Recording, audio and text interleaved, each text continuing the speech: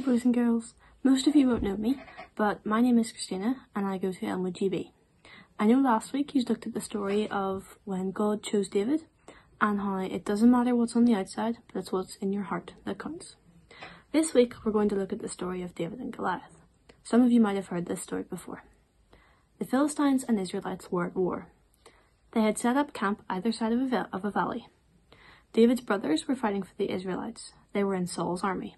However, the Philistines had a much stronger and a much larger army than the Israelites. They also had many soldiers who were a lot bigger than the Israelites. They had one soldier in particular who was a giant. His name was Goliath. Every day, Goliath went out and he challenged the Israelites to send someone to defeat him.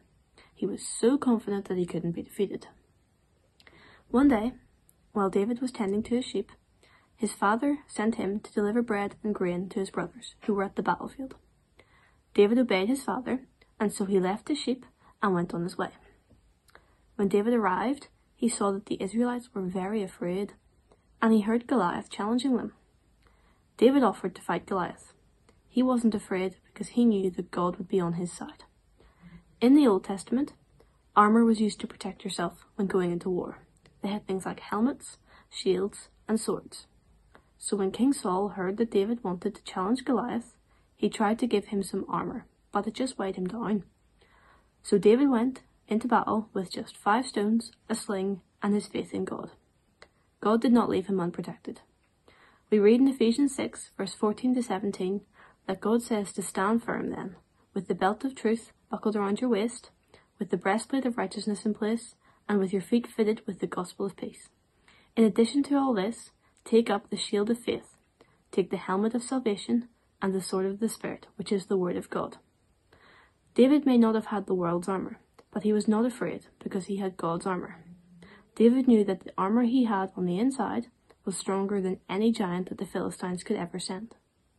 Goliath only considered the world's strength. He saw that the man who had come to fight him was young and had no armor. Yet, with God in his heart, David was able to defeat Goliath and the Philistine army fled. David knew that he was stronger than Goliath because he had God on his side. David used God's armor from Ephesians 6 to defeat Goliath. This is the same for us. God doesn't ask his people to fight in their own strength. When you have God in your heart, battles of faith are won by using God's armor. God has given us the belt of truth, the breastplate of righteousness, the shoes of the gospel of peace, the shield of faith, the helmet of salvation, and the sword of the Spirit to protect us. Through obedience to God and a belief in him, he will guide and protect us all. Thank you for listening and have a good half term. Hi, I'm Rebecca and I'm going to be going over today's memory verse. So let's read it all together. Therefore, put on the full armour of God, so that when the day of evil comes, you may be able to stand your ground. Ephesians chapter 6 verse 13. So let's read that one more time.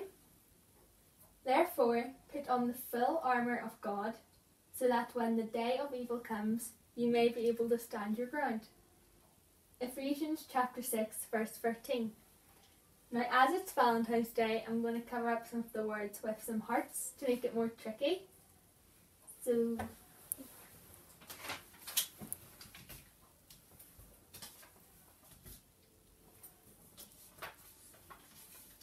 let's try this. Therefore put full armour of God, so that when the day of comes, you may be able to stand your. Ephesians chapter 6 verse 13. So let's make it more tricky.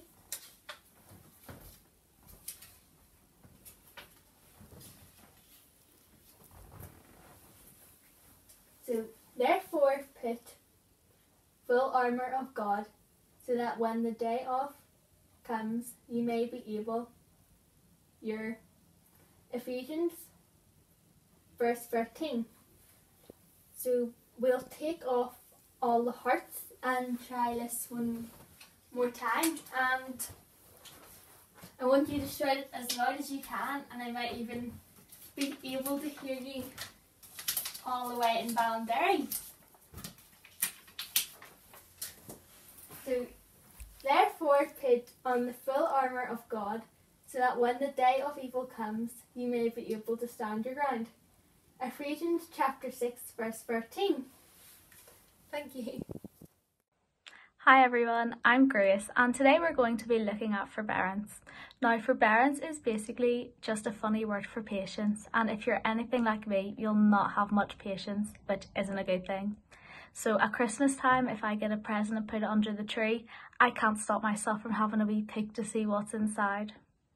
In the Bible, God says that if we are saved, we should show forbearance towards one another, just as he has shown forbearance to us.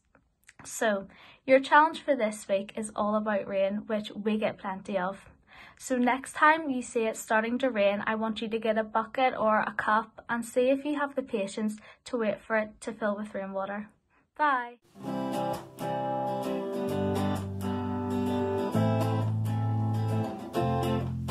You put the stars in outer space.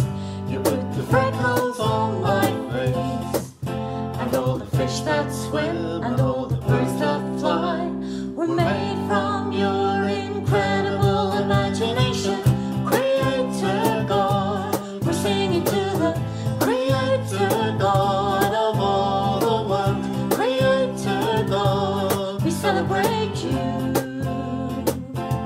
We celebrate you.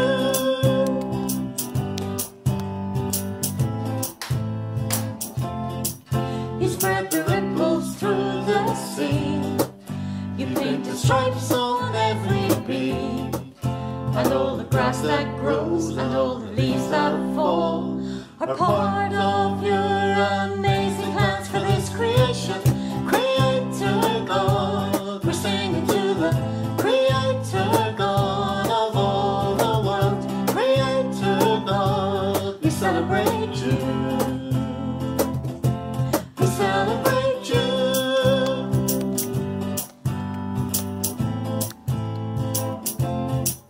You place the heat into the sun. You placed a heart in everyone.